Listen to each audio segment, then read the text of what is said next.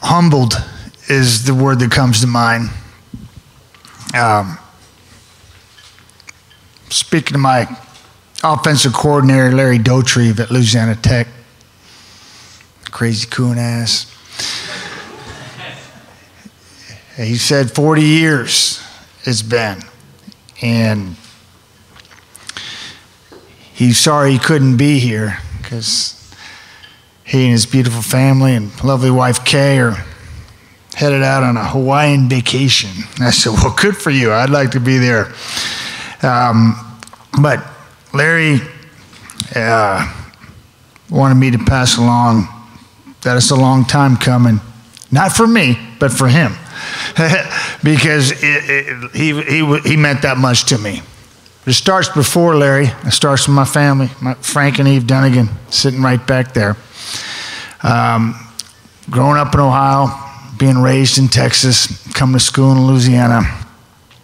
I got plucked out of the state of Texas by a coach that I think most everybody in this room probably knows by, E.J. Lewis. He found me in Dallas, Texas in 1979, along with Randy Crouch, and brought me over to Louisiana Tech.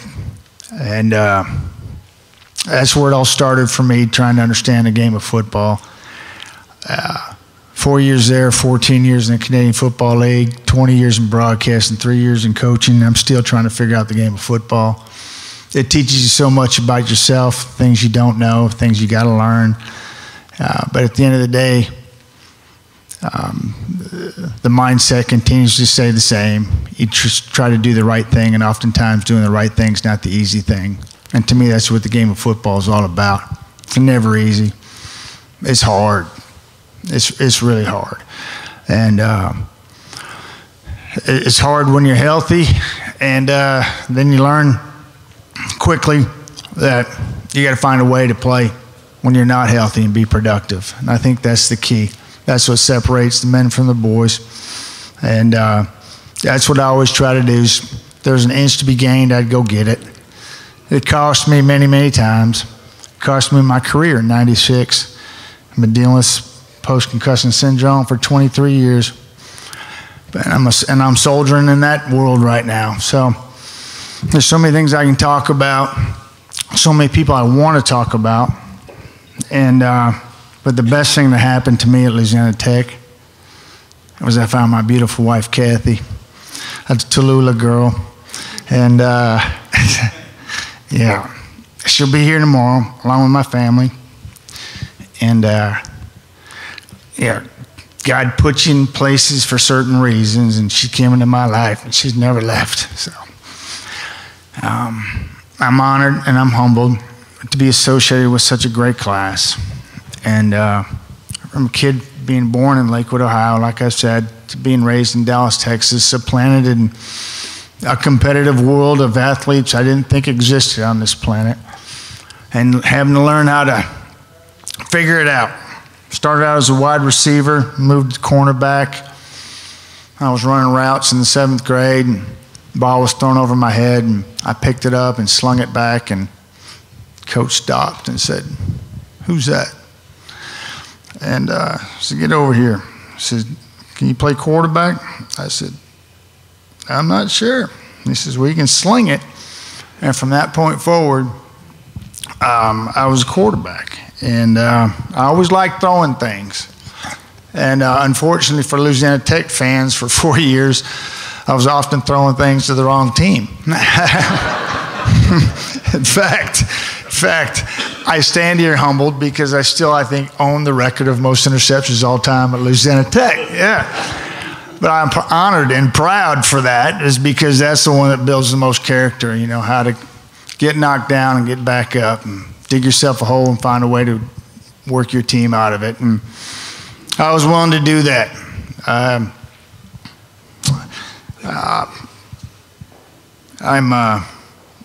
don't want to talk about myself because the game was never about me.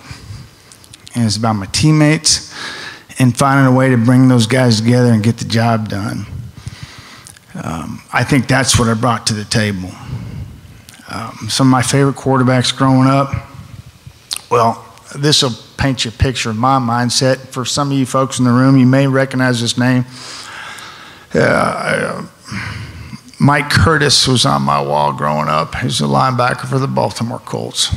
And that's the way I thought the game was supposed to be played, like the way Mike Curtis played it, and that's what I took to the game, no matter what position I was playing. And so I look back, and people often ask me, who were some of your guys that you idolized at the position? I go with Billy Kilmer, Sonny Jurgensen, Kenny Stabler. Kenny, because in his book, he was quoted as saying he studied his playbook by the light of the jukebox. And there's some times over the course of my career, I was doing that too. And then Roger Staubach. And now it's a pretty big contrast. You got two dumpy dudes, and you got Kenny who slung it left-handed, and you got Roger Staubach who could seem to make every throw on the football field and was so talented. And often people say, well, what about Terry Bradshaw? I'm going, well, Terry is oftentimes and all the times when you talk about Tech football, he's the first guy you think of. And I was just honored to be on the same football field, playing in the same state as somebody as awesome as that guy is. And I've kind of followed his career away from the game in the broadcasting world for the last, going to my 20th year broadcasting in Canada. So it's about passion. I believe that word's been used here. And I'm passionate about football. I'm passionate about life because of Frank and Eve Dunigan, the way I was raised, no matter whether it was Ohio, Texas, or Louisiana. And I became very, very fond of the state of Louisiana and all the things that it taught me, not only about myself, but about this beautiful, beautiful people in this state. I remember sitting outside the hut with Leland Pageant learning how to eat crawfish for the first time. And he was sucking back 6 to my 1, and I was saying, I'm going to starve before I figure this out.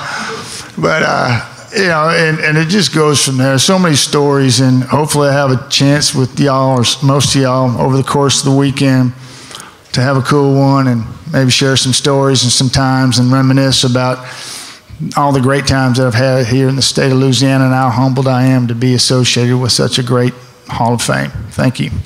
Matt Dunigan, ladies and gentlemen.